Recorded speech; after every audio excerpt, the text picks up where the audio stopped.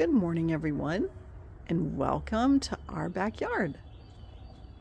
Today's video is the August garden tour, and it is the end of August, and oh my gosh, there are some beautiful blooms out in the garden that I would like to share with you.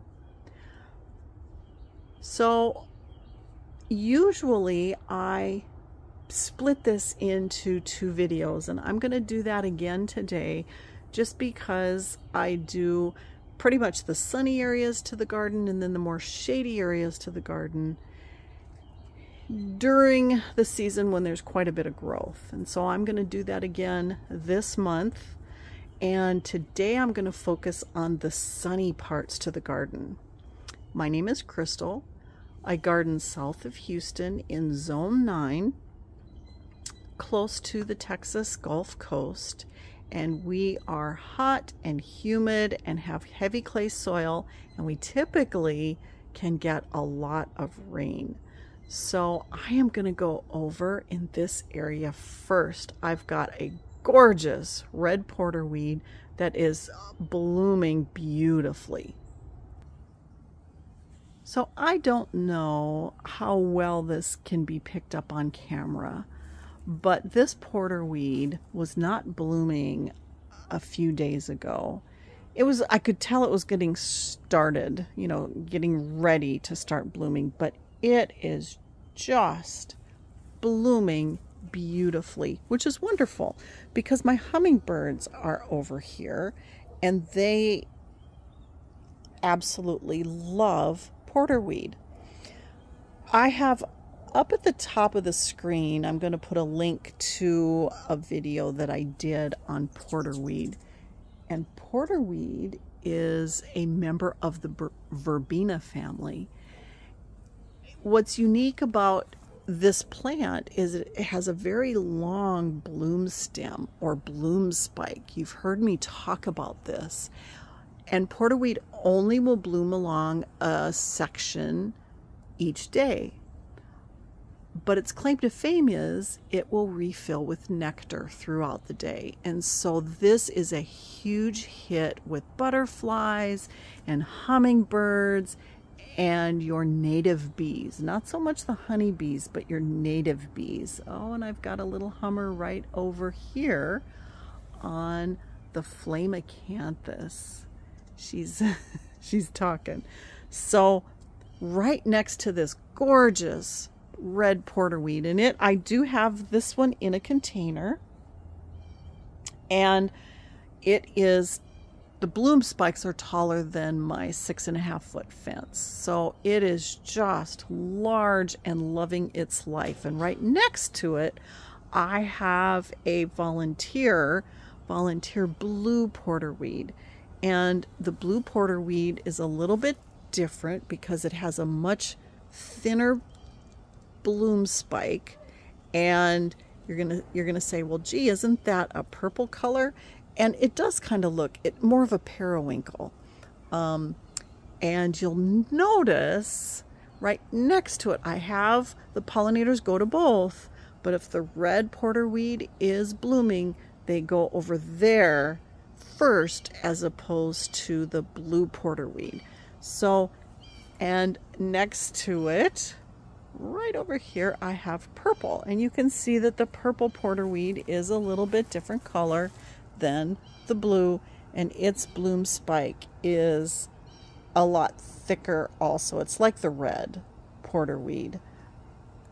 So I have multiple colors of porterweed in my garden, and since I have a pollinator garden and I am gardening specifically for hummingbirds and butterflies and native bees, native pollinators, I am very interested in plants that attract them. And so that's why one of the reasons I'm so big on porterweed is because of all the life that comes in because of this plant. Okay, so hummingbirds are starting their migration. It's right at the end of August.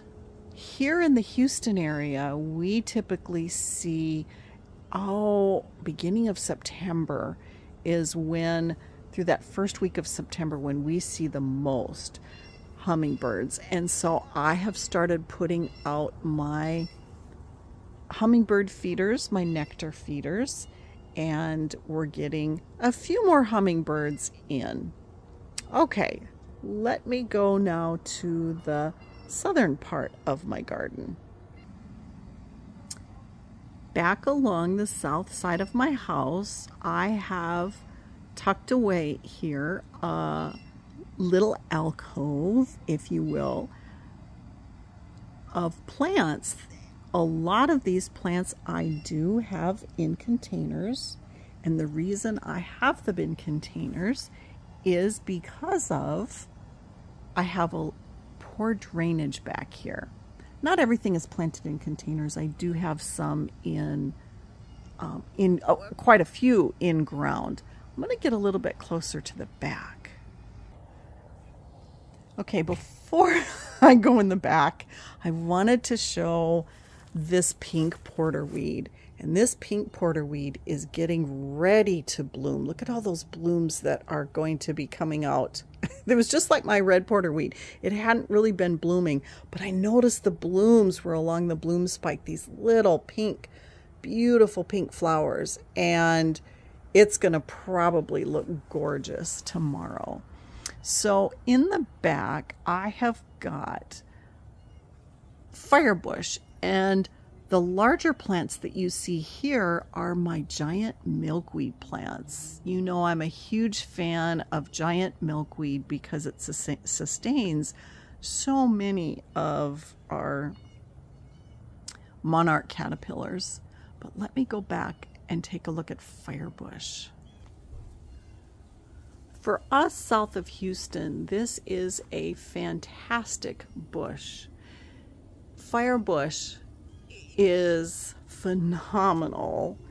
It is a deciduous plant, meaning it will lose its leaves in the winter when you have a frost, but they turn a gorgeous color of a dark rust color in the fall, and you won't lose the leaves and they won't die back if you don't get a freeze. I actually have two different types of firebush back here. I've got a larger leaf firebush that has a larger bloom head on it, and that it creates larger berries for the birds.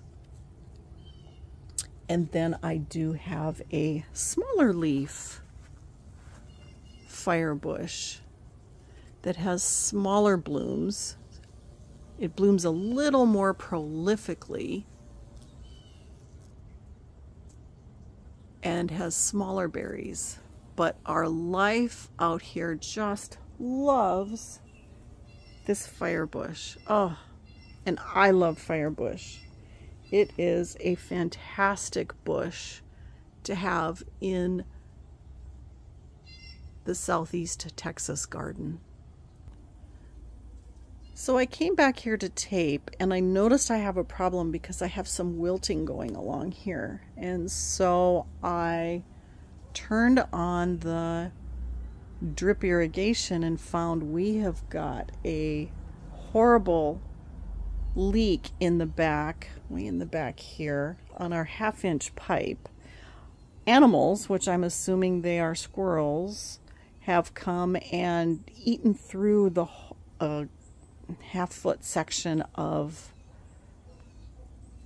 the line, I guess, trying to get out water. And so none of my other plants here are getting, especially in the containers, are getting water. So we're going to have to fix that, and I'm going to have to come and hand water, because all of these plants a day or so ago were just gorgeous. The one thing I would like to note is I did put a Greg's Mist flower in this bed. I have it over in my tree bed also. It's flowering beautifully, and I have seen queen butterflies back here. This is one of their favorite flowering plants. Greg's Mist flower is a native Texas plant, But you can also get a blue mist flower in other states if you can't find the Greg's mist. Queen butterflies, monarchs love it too, but queen butterflies go nuts for it. It does have a compound for the male butterflies that's a part of a compound that they need for reproduction, and so they look for this particular flower because of that. Okay, let me come out. And I have 3 beds now that I would like to share with you. This center bed that I call the tree bed, my trellis bed, and then our newest bed, which is in the center. So let me go kind of back in this corner area. This is the time of year that the vines that we plant just shine. Passion vine loves heat and humidity, and I love passion vine all along these trellises. They bring in butterflies, they bring in a lot of different life. You can grow passion vine for the beautiful flowers, but also you can buy it, bring it in and grow it for the fruit. I grow passion vine for the caterpillars because the Gulf Coast fritillary caterpillar uses this plant as its host, and so I usually have lots of Gulf fritillaries flying around in the yard. But down below I have the flame acanthus bush, and this bush is a favorite of hummingbirds. My hummer is here all throughout the day. They love this bush. It's right next to the red porterweed. But this flame acanthus is native to Texas, and it's the perfect flower for a hummingbird and your butterflies. So this is a huge attractor down below. So I've got a nectar plant. It's also a host plant to a butterfly that we have here called the Texas crescent, and then the host plant to the Gulf fritillary. So when you have nectar plants and host plants together, you do attract a lot of different life. So this, what we call our trellis bed, pretty much has those 2 plants in it exclusively. I do have some Graprea daisies down that in the springtime are really pretty, but not a lot else going on in this bed just because these plants are huge. And I come right next to it, over in our tree bed, some of my salvia. As you notice, I have not cut it back because it is flowering. Not beautifully, but it's flowering to where I have the pollinators on it all day long. And I did cut back this section from when we had Hurricane Beryl come through last month. And so it's looking a little rough, the tree bed is right now. I'm going to come on over into the end. And on the end of this, the southern end of this tree bed, I have the mounding lantana that I have told you about that I absolutely love. And it's going to go through another bloom cycle here, which is good because my butterflies love lantana.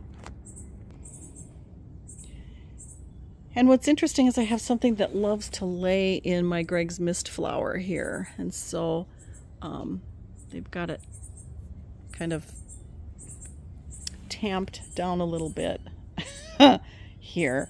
My Greg's mist flower isn't flowering as well in this side of my tree bed as opposed to over in the southern area of my garden. And then on the absolute opposite other end, I have Kufia, which is a cigar plant.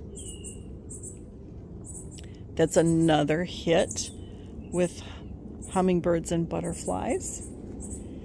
And then I have Mexican bush sage that is just starting to now do its fall bloom. And so it's just starting to get the purple flowers, which is so pretty. The purple and the orange kufia right next to it go well together.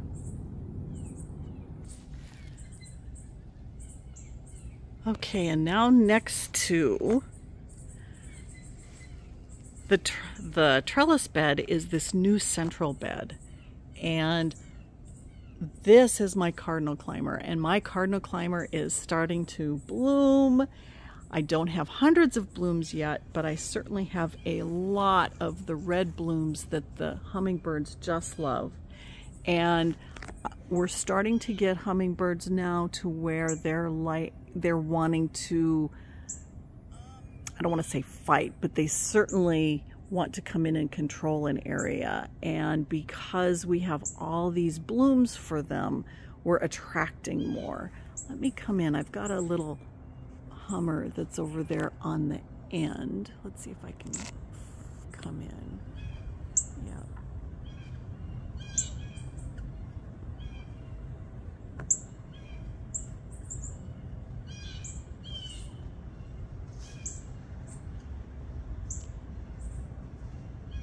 She is over there on the cardinal climber. Just going from one flower to the next.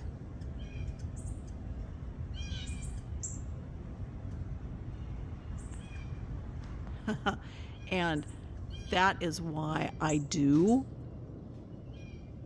plant this vine, is because it prolifically will start to flower soon. It's flowering, but it's going to start prolifically flowering real soon. For us, the end of August and through mid-September is just starting beautiful blooming, and it will bloom beautifully through November. So down in this new central bed, I do have plants that have been performing very well. I've got a little Joe Pye weed that I did transplant. It's about 3 years old, and I had it in a container, and it's done really well, planted in ground. And then I've got Rose Marvel, Salvia nemorosa, and it's starting to come up on a next flush. I cut it back, and it's starting its growth.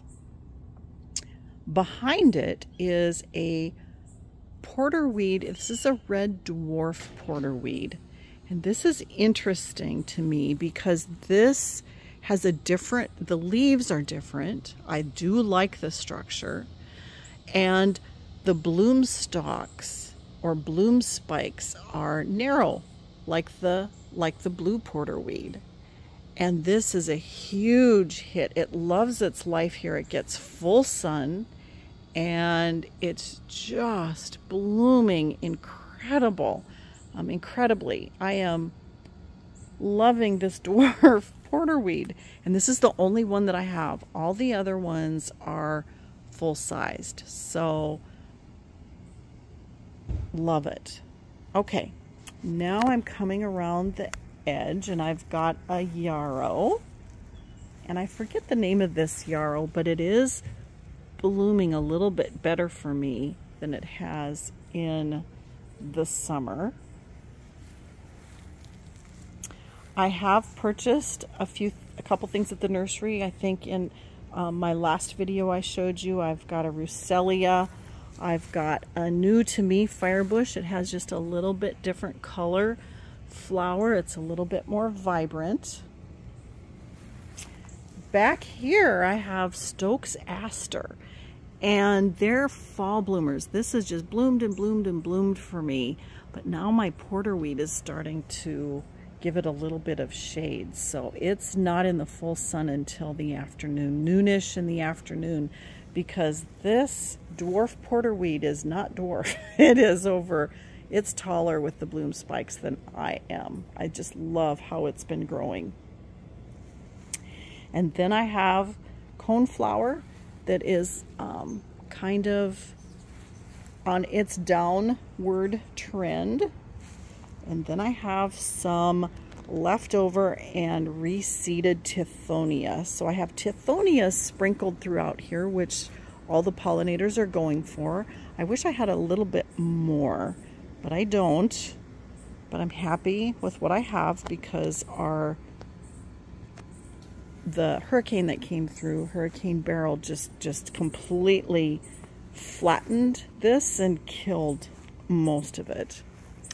And then I have Hot Lips back here, Hot Lips Salvia. And Hot Lips has not been doing great in the summer. It kind of is taking some time off and not necessarily the most beautiful in the summer. So I'm going to see what's going to happen with this in the fall. Okay, let me come in the back a little more. So in the back of this bed, I have had a container of Russellia, and it has grown, but they're kind of growing together here. But this Russellia is a favorite of my hummingbird that I have all year long. And then amongst here you can see is the vine that I grow from seed called the Cardinal Climber. I don't know if you can hear that sound on camera of the hummingbirds, but they kind of chirp a little bit. Twiddle-doodle. I can't do it. And then right next to the trellis, I have my very large Mexican flame vine that I have in a container. And I am getting some blooms, which butterflies love, but I don't have a lot of blooms on it yet. So I am patiently waiting for its fall flush. Well, I'm back over here in the area where I started, and I've got hummingbirds that are chasing each other away. So this is kind of a fun time of the day when they're a little bit protective and they're escorting each other out of the way. So I thank you for joining me today. I hope you have a wonderful day. Oh, here's two. I don't know if you saw those or can hear them. But I really hope you have a wonderful day today. And I hope to see you again soon.